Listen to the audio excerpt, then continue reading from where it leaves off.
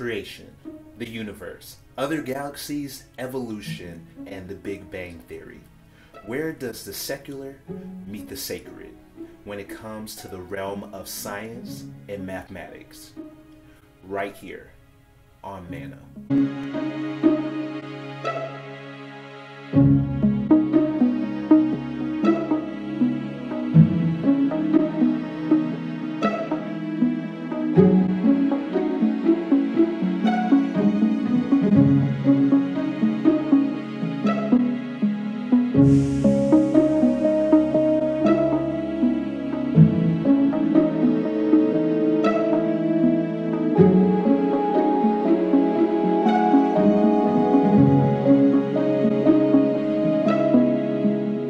Imagine you have two dice. One is regular, the other a loaded trick die. Without any outside equipment, how can you determine which is the trick die? Answer: simply by rolling in a series of tests. It would be unlikely for a die with no outside influences to have a disproportionate result than the regular die because of the odds not being in that favor when it comes to outcomes. But why? It's because you have reasoned what were the odds of each outcome. And with the probability being low, you concluded that it was unlikely simply because the odds were not in the disproportionate favor. Here's the mental math you did subconsciously without knowing to determine the truth. It is probability times outcome divided by hypothesis 1, resulting in a highly likely probability, versus probability times outcome divided by hypothesis 2, resulting in a low likelihood of probability. Well, this is the basis of our universe existing in the manner that it currently stands. Our universe is that loaded die. For the outcome to result in such a disproportionate manner, it must be acted upon by an outside force, because how unlikely the odds of us existing are quite frankly statistically near impossibilities. Let's do it by the numbers. We'll use a simple graph. We'll use Mendeleev Punnett squares. At the top, the likelihood of God existing versus not existing for our columns.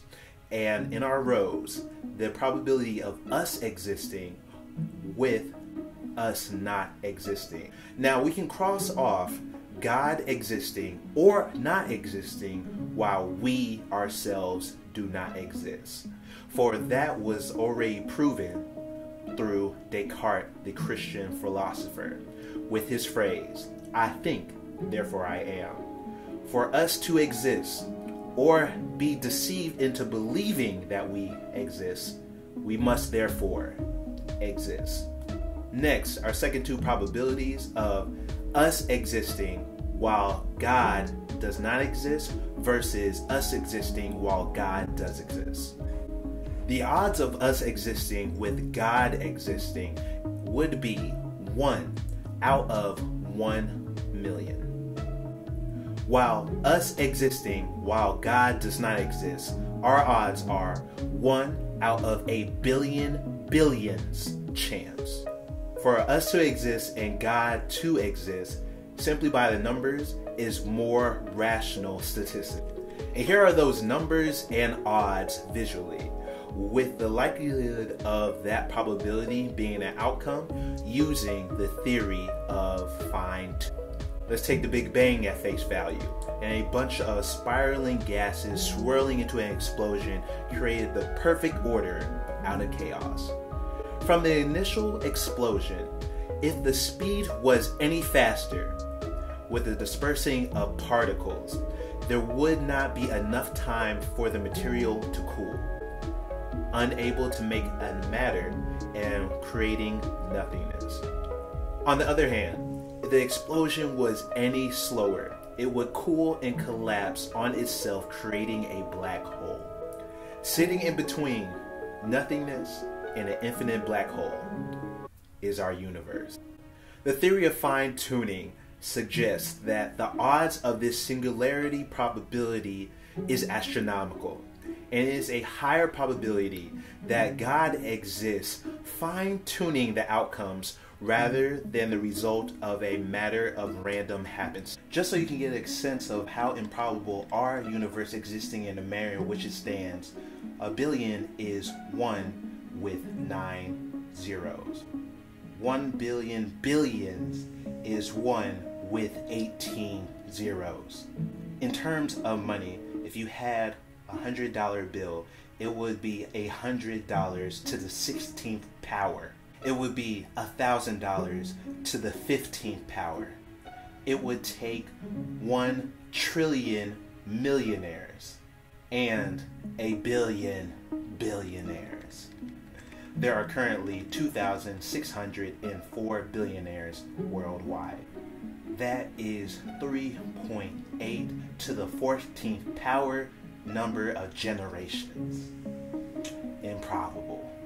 So statistically and mathematically, the probability of us existing with no outside force acting upon the situation are astronomical. And simply put, I don't have enough faith to believe in such illogical odds.